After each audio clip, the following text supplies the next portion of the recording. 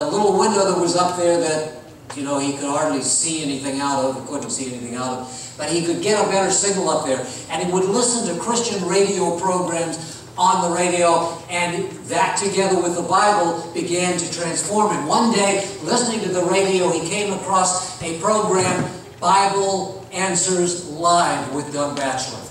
And it was the program that just got his attention, and it was answering the questions he had in his heart. So he would be listening to the questions and answers and looking at his Bible, and slowly but surely it transformed his life.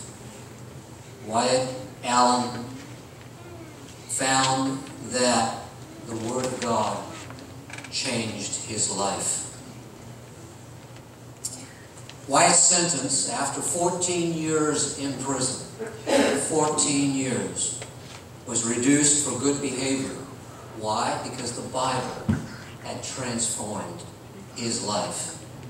He walked out of penitentiary a free man. But freedom wasn't just from the iron bars he had been behind. It was from the life he had been living. And he wanted to do what he could to help other people. So Wyatt decided to go to Amazing Facts, where he had learned so much, and take their course at their Amazing Facts Training College Bible School, and went through their program. And eventually, he says, I learned about Jesus and His love for me. What a Savior.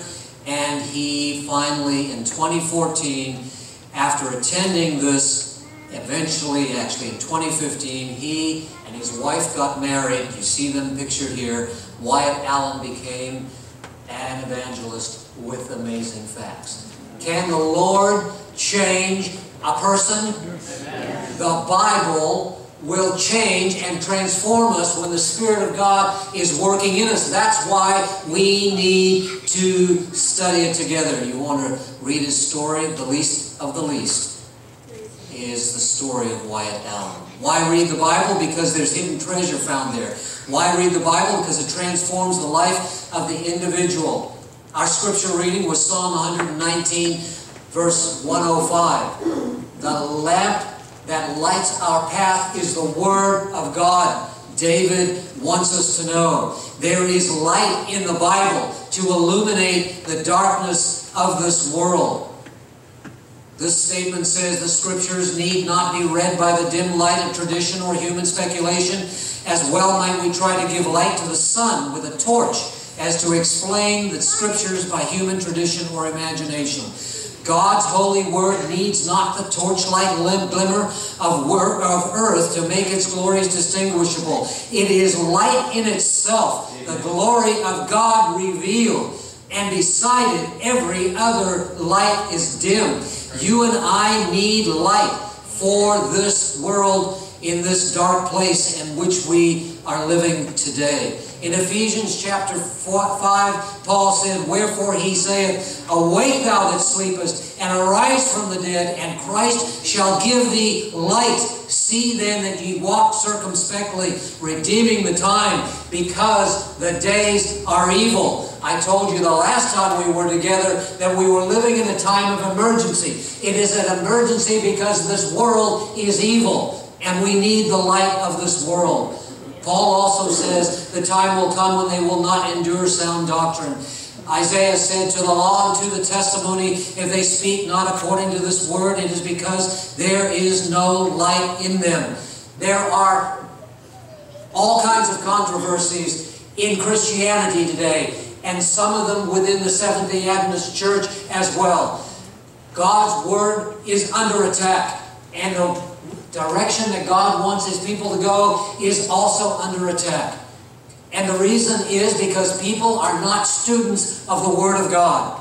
As the ministerial director for the Michigan Conference, my phone rings when people are really in trouble, or when churches are having a struggle, when pastors come face to face with false theology and they're not sure what to do.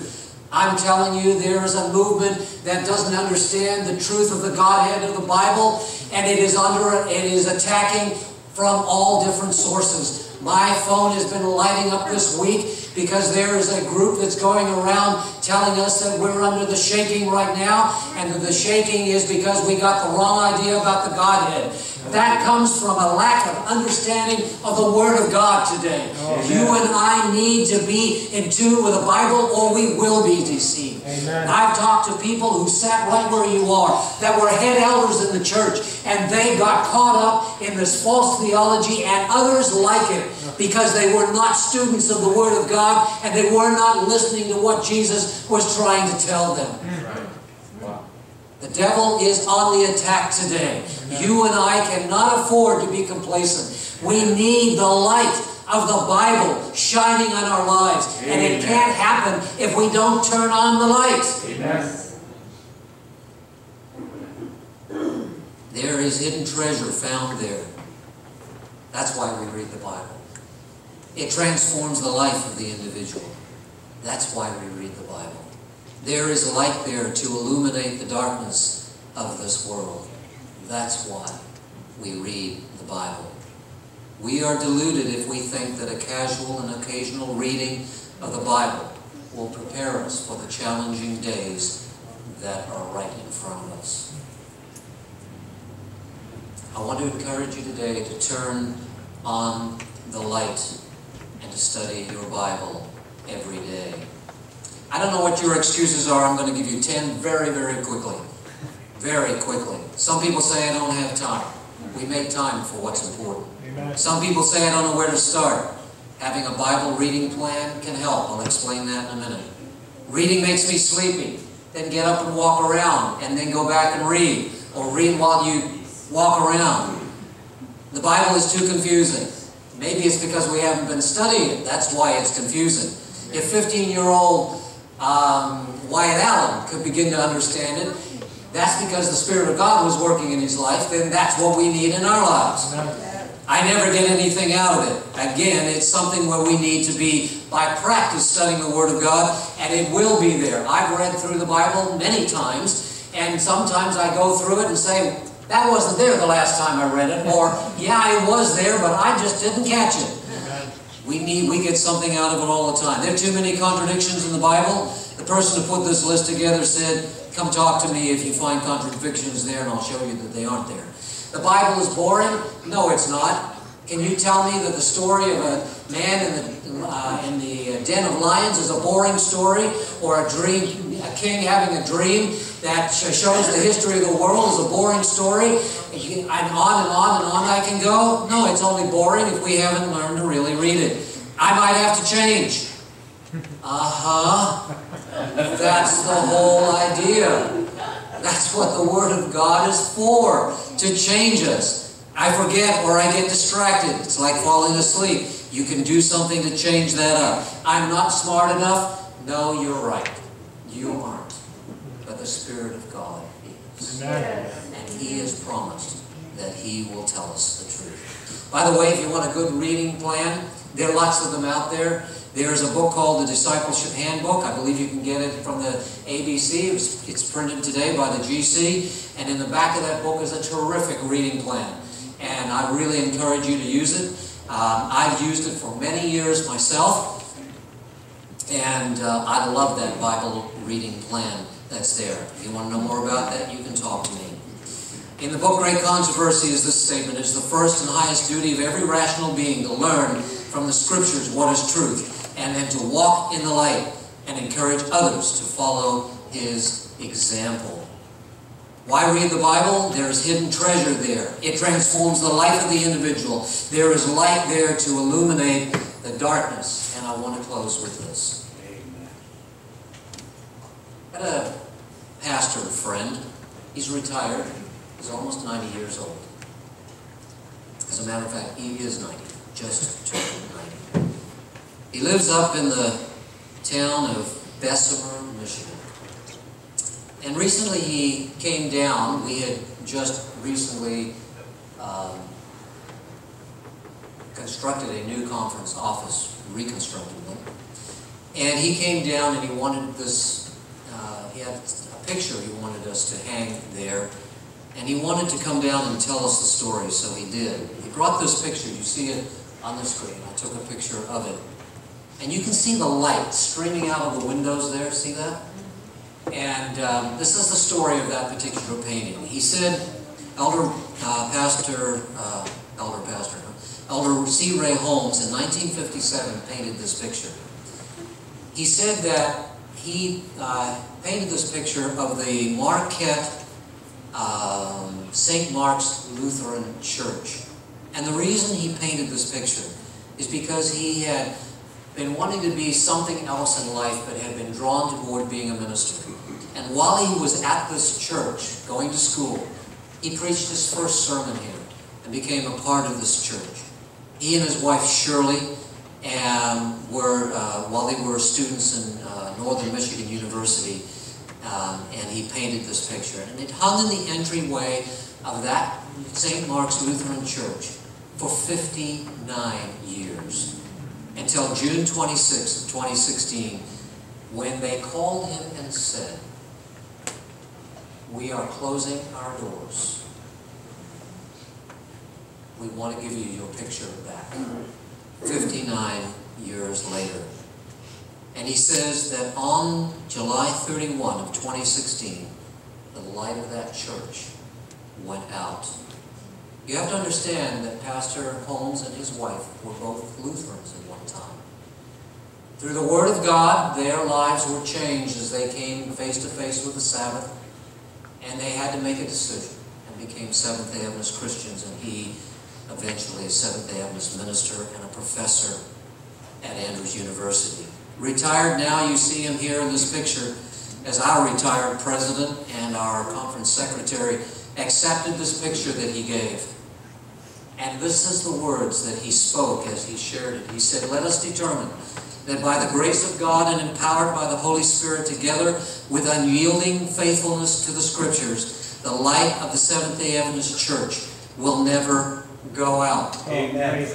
He says about this picture, he says when he painted, he was painting that light streaming out of that, but he failed to realize something until he got the picture back 59 years ago. And that is on the horizon. He had painted this picture that to him was an illustration of the brightness of the light of the Word of God and the return of Jesus that he had never understood when he was there as a young man. The light shines in the darkness, and the darkness has not overcome it. Jesus is the light, and He's coming back again. Let's be students of the Word of God, and your light and our light will never go out. Amen. I'd like to encourage you to be a student of the Word of God, to be prepared when Jesus returns. Our closing hymn is a fitting one, entitled, "Give Me the Bottle."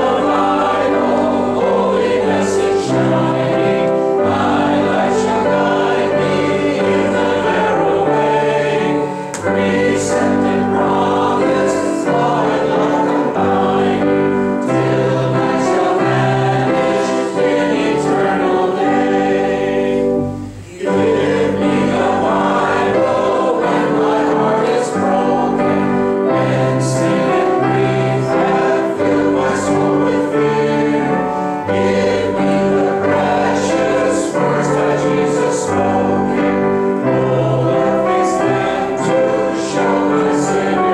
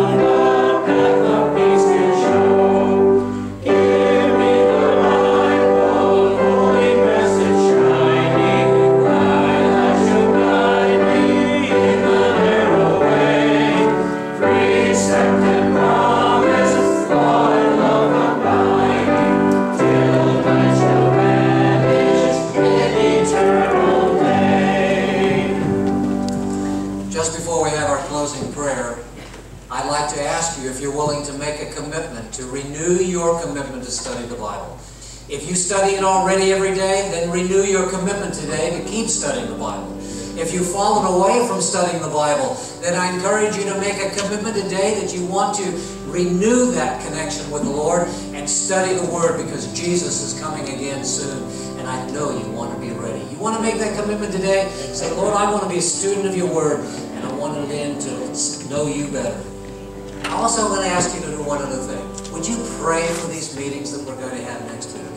Please, please pray. Prayer changes things, and prayer changes people's lives. Let's bow our heads. Father in heaven, thank you so much for the Bible that you've given to us. We are so privileged as a people in this free country to have the Bible that we can study. Lord, we confess that we have gotten lazy at times and not been the students of the Bible we should be. I pray that you will renew our commitment today to be students daily of your Word, that we will know Jesus there and be ready when he comes. As we go from this place, please go with us, and we thank you in Jesus' name. Amen.